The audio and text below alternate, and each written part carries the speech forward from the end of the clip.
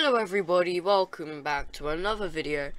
Today I'm going to be discussing about which of these two iconic horror movie villains come out on top.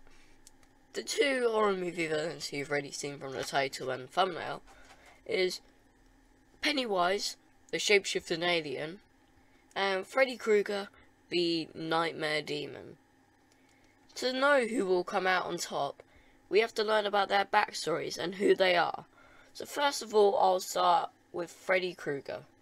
It all started in 1984 as the spirit of a serial killer who uses gloved hands with razors to kill his victims in their dreams, causing their deaths in the real world, as well in the dream world.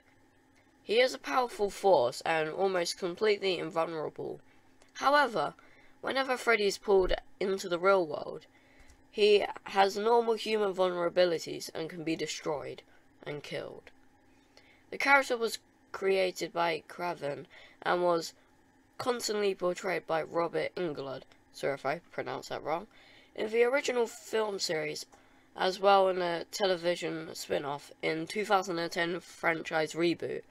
Freddy Krueger was portrayed by Jackie Erie Haley. I'm so sorry if I got that wrong as well. In 2011, Freddy appeared as a playable character in the video game Mortal Kombat, and in 2017 as a playable character in Dead by Daylight.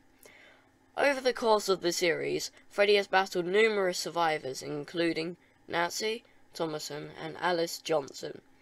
The original film introduced his backstory as a Springwood slasher, a serial killer of children who had been burned to death by his victims' parents after evading prison. This alias would be used in other films and media throughout the franchise, such as Freddy vs. Jason and Nightmares on Elm Street comics. Freddy attacks his victims from within their dreams. He is commonly identified by his burnt, disfigured face, dirty red and green striped sweater, and brown fedora and trademark metal claw, brown leather glove on only his right hand. This glove was the product of Freddy Krueger's own imagination. The blades have been wedged by himself. Robert Englund was said many times that he feels the character represents neglect, partially that suffered by children. The character also more broadly represents subconscious fears. Wizard magazine rated Friday the 14th greatest villain of all time. The British television channel Sky 2 listed him as the 8th, and the American film industry ranks him as 40th on the AFS 100 Years, 100 Heroes, and 100 Villains.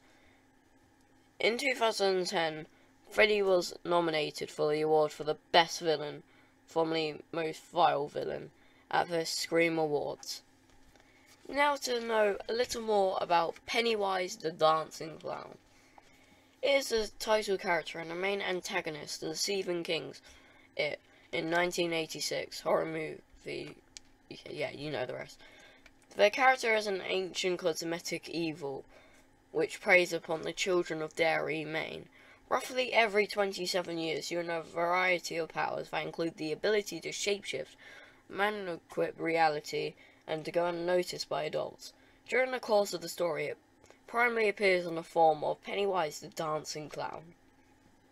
King stated in a 2013 interview that he came up with the idea for Pennywise after asking himself what scared children more than anything else in the world, and the feeling that the answer was clowns.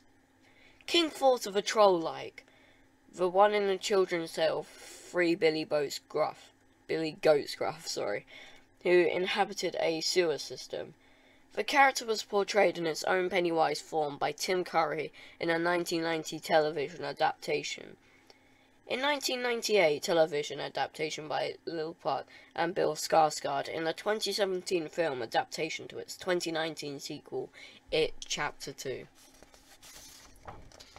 In the novel, it's a shapeshifting monster who usually takes the form of Pennywise, the Dancing Clown, originating in the void containing surrounding the universe, a place referred to in the novel as the Macroverse. It arrived on Earth during an asteroid impact and made its home under the land which Derry would be built on. Initially preying on the indigenous tribes, it would sleep for millions of years. Then when the humans appeared in Derry, would fall into a 27-year slumber and wake about a year in order to feed on human fear, often assuming the shape of what its prey fears the most. It has a preference for children since their fears are easier to imprint, and adults are harder to scare in a physical form. It can manipulate people with weaker wills, making them indifferent to the horrific events and unfold or even serve as a compliment. In the novel, it claims that its true name is Robert Bob Gray, and named it by the Losers Club. Throughout the book, it's generally referred as a male due to its usually appearing as Pennywise. The losers come back to believe it may be a female because it lays eggs, and perceiving its true form as a monstrous giant spider. Sorry, wait a minute. I'm about to sneeze. No, I'm not. However, its true appearance is briefly observed by Bill Denborough via the ritual of Chud as a mass-swirling destructive orange light, known as the Dead Light, which inflicts instant death on any living being that sees them directly. The only person to survive the ordeal is Bill's wife, Audrey Phillips. Although she is reddened temporarily by the catatonic by the experience, its natural enemy is a space turtle, a Mataran, an ancient dweller of the King's Macroverse, who eons ago created an unknown universe, and probably others by vomiting them out as a result of a stomachache. The turtle appears again in King's series, The Dark Tower, Wizard and Glass. One of the novels in the series suggests that it, along with the turtle, are themselves creations of a separate, omnipotent creator referred as the Other, possibly Gan, who is said to have created various new universes where King's novel take place. Throughout the novel, some events are depicted from Pennywise's point of view, describing himself as superior being, with the turtle as an equal and humans as mere toys. Its hibernation begins and ends with horrific events, like the mysterious disappearance of Derry Township, 300 settlers, in 1740–43, or the ironworkers' explosion. It awoke during a great storm that flooded part of the city in 1957, with Bill's younger brother Georgie, the first in line of the killings. Before the Loser Club fight the monster and confront Humiliating, and Bill uses the ritual of Chud to serve the wound it and force it into hibernation. Continually surprised by the loser's victory, it briefly questions its superiority before claiming that they were the only luck as the turtle is working through them. It is finally destroyed 27 years later in the second ritual of Chud, and enormous storm damages the down part of Derry to symbolize its death. So, let's see how they do against each other.